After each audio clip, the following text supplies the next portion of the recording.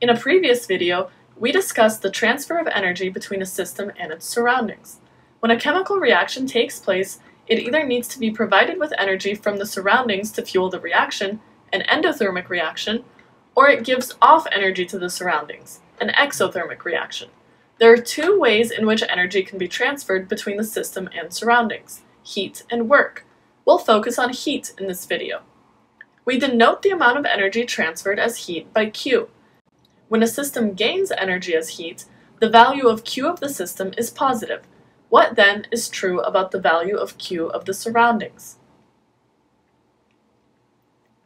When a system needs energy for the reaction to proceed, the energy is taken from the surroundings as heat. This means that the surroundings will lose energy as heat, and so the value of Q of the surroundings will be negative. This is true for an endothermic reaction. For an exothermic reaction, the system gives off energy as heat, and so Q of the system is negative. This energy is released into the surroundings, and so Q of the surroundings is positive. We can actually calculate exactly how much energy as heat is lost or gained by the surroundings by using this equation. M of the surroundings is the mass of the substance or surroundings in grams.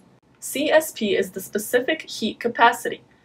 Heat capacity is the amount of energy as heat needed to raise the temperature of the substance by 1 Kelvin. Specific heat is the amount of energy needed to raise the temperature of 1 gram of a substance by 1 Kelvin.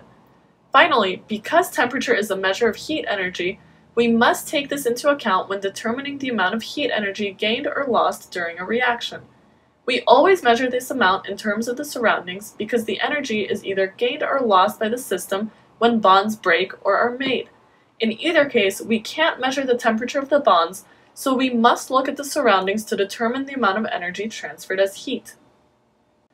Let's calculate the amount of energy as heat we would need to raise the temperature of 2.50 moles of water by 30.0 Kelvin.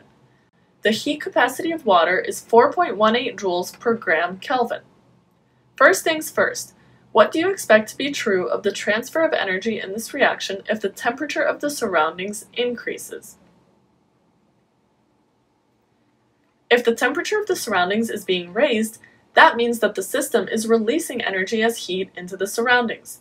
So the system is losing energy, and so Q of the system is negative, and the surroundings are gaining this energy as heat, and so Q of the surroundings is positive. Now let's calculate the amount of energy we would need as heat. How much energy do we need? We are given the amount of water in moles, so we must convert it to grams first by using the molar mass. 2.50 moles of water is 45.04 grams of water.